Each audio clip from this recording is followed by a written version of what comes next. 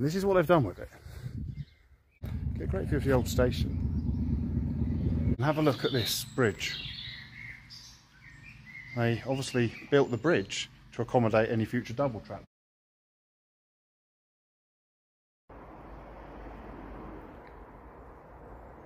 Hello, thank you for joining me. We're at Hooton today.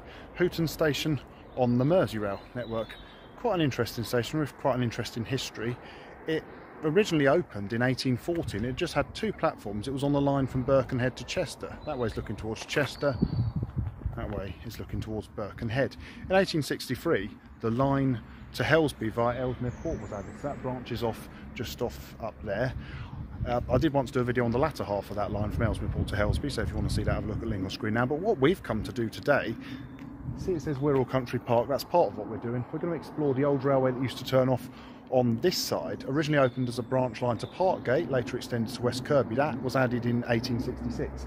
And behind here, there are more platforms, or should I say, the platforms are in existence. There's no track. There were more platforms. So what I thought we'll do, we'll walk along the railway, we'll have a look at the disused stations of that line. It's not overly clear, but if you just look through there, you can just see the remains of a waiting room. Hooton station has changed a bit. It's got the modern footbridge with lifts. The original footbridge would have been here, connecting all the platforms. Now, all stopping passenger trains use these platforms here. Although those platforms are in existence and there's track, I've never actually seen a train go in or out of there because there's buffers beyond there. So unless it was running like a shuttle through to, say, Ellesmere Port, I don't think I've ever known them being passenger service. What I'm going to do, I'm going to find my way out the station, right round, up onto the bridge, and then we're going to go and explore the old line to Parkgate, known as the Wirral Way.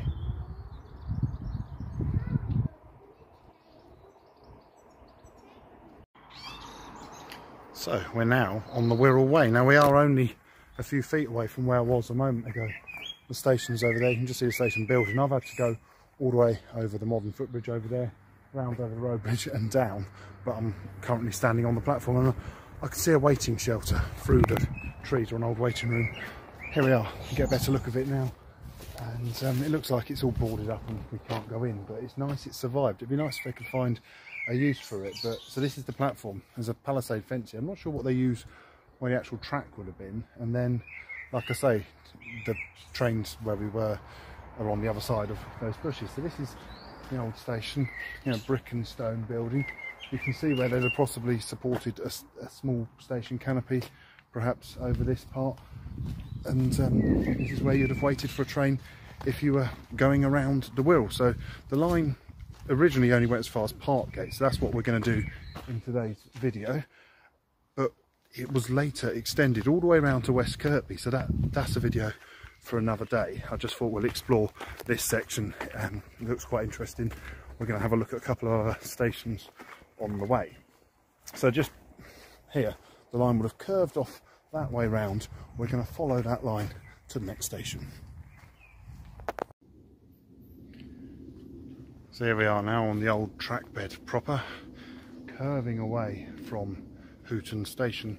About here there was a little junction for an industrial line. Over there they're building a load of new houses. There would have been a factory there once, so there was just an industrial line going off. You know, industrial lines were fairly common, serving various factories along the way. I'm going to now, as I say, continue. Let's go and find the next station. We're now probably about a mile and a half away from Hooton. I've been walking along the old railway. It's a very pleasant and enjoyable walk. As I mentioned, it opened in 1863, but then obviously it closed. It closed to passengers in 1956. It continued on for a bit for goods until 1962 and then closed completely. The track would have been lifted.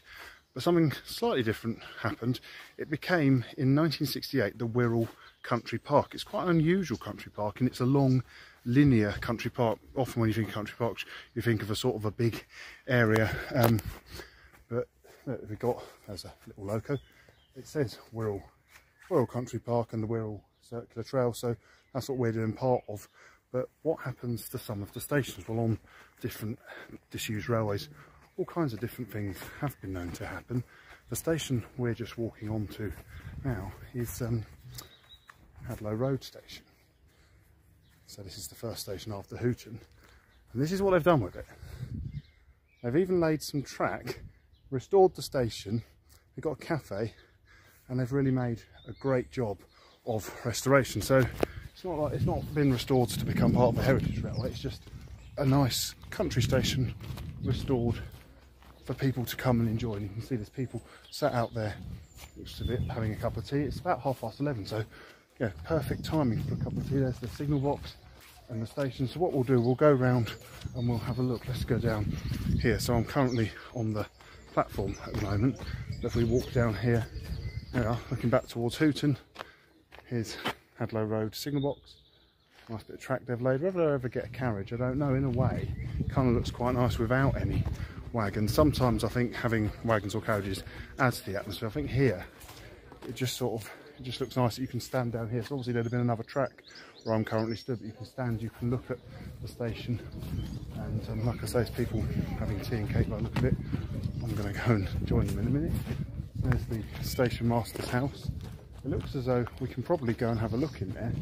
Phone box on the platform, so we'll do that in a minute. It's a perfect place to have a break, because I say it's about 11:30, so it's 11's time. There's the milk churns, which were once a feature of country branch lines.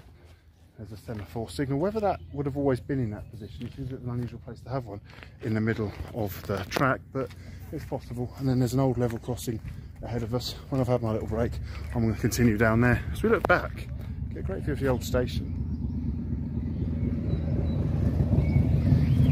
If you sort of imagine the fences here, could almost be those people waiting for a train to come along.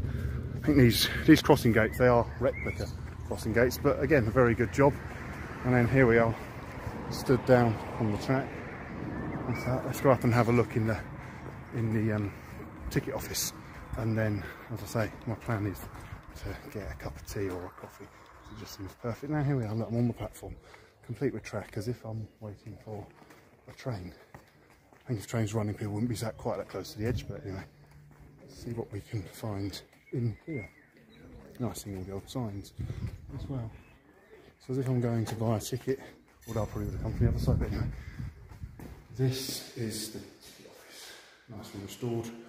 Let's look behind me, be able to buy your ticket there. You see, so it's all done out as a ticket office would have been. Complete with station master's cat lazily asleep on the chair. And down this end. So yeah, and that's nice. And then I think in there's toilets, so that's handy if you're walking along the Wirral way, you can stop here and use the facilities. So soon I'll be continuing down there, but first it's time I went and got myself a cup of tea.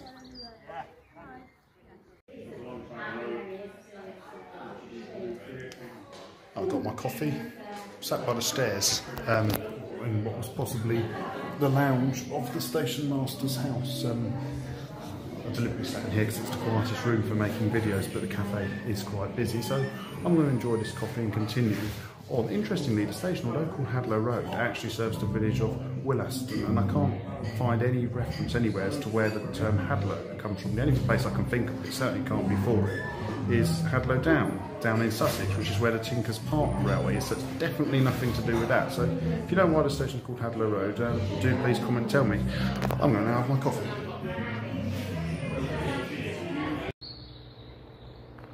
Approximately 3/4 of a mile on from Hadlow Road station. I'm on this embankment. We're in a fairly rural area of the Wirral. People think of the Wirral as being quite an urban area, but the northern part of the Wirral, up at Birkenhead, Wallasey, Hoylake, West Kirby, etc., is very urban. But this southern part of the Wirral, it's very pleasant and rural. Oh, look at that! What a find! That is a gradient marker. So it's 1 in 425, and we've just got to the summit, and it's 1 in 73 down. So I'm going to be slightly descending. If a steam train was coming up here now, it would have been really powering up, because 1 in 73 is quite steep for a steam loco, and then it would have continued on down there. So I'm really pleased. That's made my day, finding that old concrete sign. It almost makes up for the fact that for some reason there's some work going on, and we have to briefly, well, I hope it's briefly, I haven't actually checked, leave the path. It seems they're redoing a bridge, doing some work on the bridge, Interestingly, see there's some steps for horse riders, so they will be expected to get off. We also went under a dual carriageway further back there, and there was another set of steps, so horse riders will have to get off and walk their horses over. I suppose what this does give us an opportunity to do is go down there and see the bridge. That's interesting. Look, so this is actually not a public footpath, but it's permissive access. It belongs to the University of Liverpool. I noticed on my OS map we did pass the university campus, so it's not actually a public footpath, but you know, chances are, I think if it's permissive, they close it one day a year, and it's usually Christmas Day, so it's not public for us. And we go down here. Oh, I see. I can see the reason why we couldn't cross the bridge. It's not there. The abutments are there. They've taken the bridge itself out, and on a farm track there's a tractor coming along, so I'm going to get across it. Funny, it does warn you that tractors are coming. Luckily the tractors there fairly slow, so I shall, I think, continue on up here and hopefully rejoin the railway again. We're now just coming onto the outskirts of Neston, but we're in this really sort of deep cutting. It's like a chasm. There's a rhododendron growing out above us there. And there seems to be a pipe along here, and there's you can just see that raised manhole. It looks very old, but I'm not sure. I can't see the train could have got past that, or has the track bed been lowered? I'm really not too sure about it. If you know, comment and tell me. But as you can see, the pipe continues down through this chasm. It's really quite a strange place.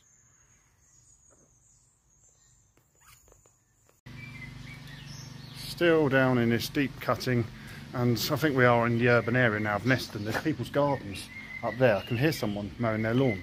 This line, as far as I'm aware, was always single track. Now interestingly, we get to a bridge here, and have a look at this bridge. They obviously built the bridge to accommodate any future double track, but they never excavated the cutting to be sufficient width for double track. So a bit of future proofing in that they have built the bridge as it is. I find that really quite interesting, but it's just such a strange place. It's sort of down, it's damp, it's wet, but I like it because it's different. So yeah, that is the bridge that was built for double track, and at the moment it probably never will see any trains ever passing it again on one or two tracks. I'm going to continue down here, and let's go and find the old station at Neston. Well, looks like I've got to the end of this really long cutting, and I quite enjoyed walking through that. Now the railway would have continued along there. The path goes up here. There's a road up here, and we're coming to Neston, into the edge of Neston, and up here we should find a site at the station. I don't think it's going to be quite as exciting as Hadlow Road was, but we'll see what we can find. This isn't to be confused with the current Neston station on the Borderlands line. That came later. This was the first railway to serve Neston, and then a few years down the line they opened the line. It was opened in stages, but that's probably a video for another day. We might see a train because we will go under where that railway would have been. So we get to here, come out here, you say Wirral Way, Country Park, etc.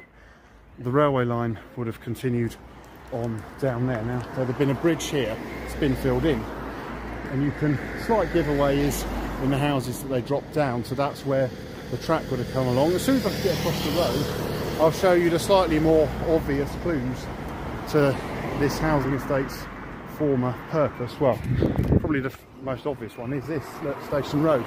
So this road would have been here, and this would have been the road you'd have driven down to the station. But look at these houses or flats, whatever they are. The point is, it's called Station Close, and you can see it's interesting how, because of the site of the old railway, you know, where there's garages down there, we'll see in a moment, but down there is like where the railway would have been, and this is where they're filled in. So that's where a bridge would have been. It's been completely filled in, and then the railway line would have gone along here. I think the station itself, the platforms would have been slightly further on. So I'm going to walk through this housing estate, and then we should find the current railway that serves Neston.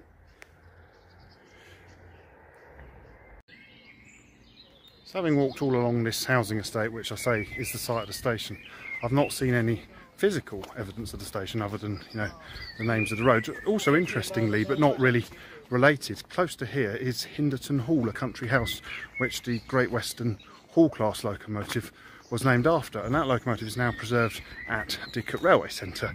So I wonder if the loco. I don't suppose it ever would have passed through here. Great Western Loco certainly went to Chester and up to Birkenhead. Whether they ever came through here, or indeed over there, I'm not sure. So this is the Borderlands line. So today's trains is usually Transport for Wales class 197s, and the ex-district line, the D trains, they also run on this line. So that probably will be my way home later on. I haven't decided which way I'm going to go. It really will depend on what time a train comes and how it works for me to get back. But that is the railway. It's not the original bridge. The abutments are probably original, but they've rebuilt. They've put a new bridge in at a later date. So I'm going to continue on. Let's go and find the next station and the final station of today's video, Parkgate. So as we continue on our final leg of the journey, just notice, look, there's a fence there. From looking on the map, there must be a road going underneath, and it's got very low parapets. So yeah, there is a road down there. And oh, look at that. That's a really nice, cute bridge. Quite a small bridge. Whether you can, I assume you can drive on it if you want. I'm not sure, but nice old, you know, original bridge. And if we look out here, get quite a nice view across. Now those hills in the distance, they're in Wales, and oh yeah, the camera's doing that annoying thing. There you are, you saw them. And over there, I can just see the town of Flint on the other side of the water. Flint in Wales, I can see the tower blocks. I think Flint is the smallest town in Britain to have tower blocks, I once heard. Anyway, so that's the bridge. I'm going to continue on round here, and we're going to go to and find Parkgate, the original terminus of this railway. Well, now I've broken off the path slightly. I'm still on the old railway. If you're sensible and just want to go along the path, you'd follow the path and you'd come into a car park. I'm going along this way, as I say, to follow the path of the old railway. And around here, this is the site of the original Parkgate station. It only lasted 20 years because, for passengers, that is, because they extended the line, as I've already mentioned, up to West Kirby, but it became the goods station. So, you know, it wasn't wasted. So when we get to here, passengers travelling, most of the passengers travel on this line would have travelled across the road. The road bridge seems to have gone, and there'd have been another station on the other side of the road, which I'm probably going to leave till next time. But as we go to here, we're now, see what I'm saying, we've come to the car park. So if you're walking the Wirral way, you'd come out over there, across the car park and down these steps, but the actual track bed would have run along the back of the car park. So around here is probably where the goods yard was. Interestingly, a pillbox was later added, so that's a bit more history. So this is the site of Parkgate station. I'll just show you where the railway would have continued. This is like the first station. The second station would have been over there somewhere. Like I say, that's a video for another day. I'm not sure when I'm going to get round to doing it. It'll be when I've got some free time up here, but it's something I very much would like to do in the future, to explore the rest of the railway all the way up to West Kirby. So I hope you enjoyed this video. Thank you very much for watching. And from the site of Parkgate station, which closed well over 100 years ago, please do feel free to like, subscribe and comment, and goodbye.